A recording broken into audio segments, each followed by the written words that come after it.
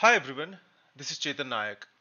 This video is a quick demonstration of the fallback profile strategy within Brute Ratel version 1.7. To demonstrate this feature, we will require two listeners. The first listener will contain the primary profile and the secondary listener will contain the secondary profile.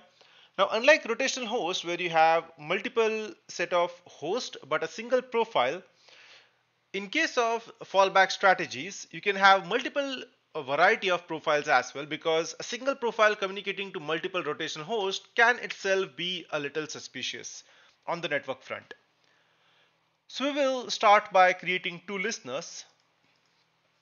The first one that we will be using would be our DNS over HTTPS, because this will act as our fallback profile in case our HTTP profile fails. This DNS over HTTPS profile uses dns.google as its DNS resolver, meanwhile communicating with dns1.divisionlabs.com via dns.google. We have our primary command and control, which is our HTTP listener, and it uses fallback profile as DOHC2, and the counter is set to 3, which means after 3 failed attempts multiplied by whatever the sleep and jitter time would be, it will automatically switch back to our command and control of DNS over HTTPS.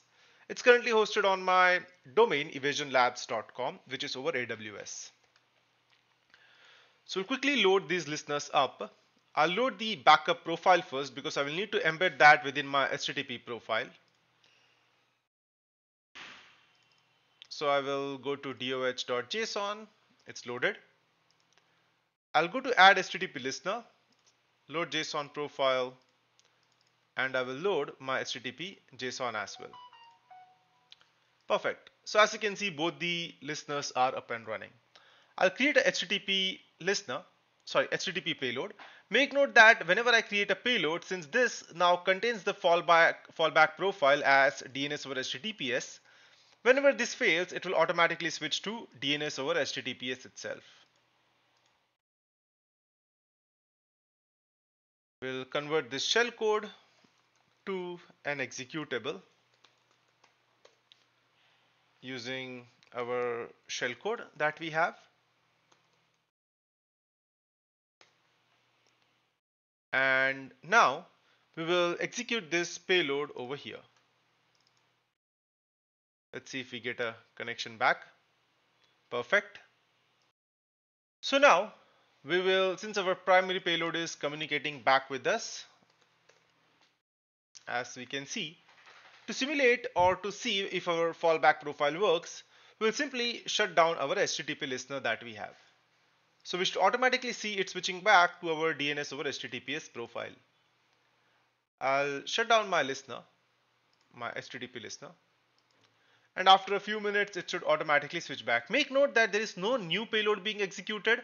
It is just the same payload communicating to our fallback listener itself. So no new memory allocations, no new process creation. It's all happening within the same payload itself in the same process. And also you will see another listener name or your fallback listener name over here once it starts. You can also enable DNS over HTTPS logs if you want to see the logs over here about the chunks of metadata that you might receive for your DNS payload. And you can see we have our communication back with our payload, and our fallback profile has successfully worked out.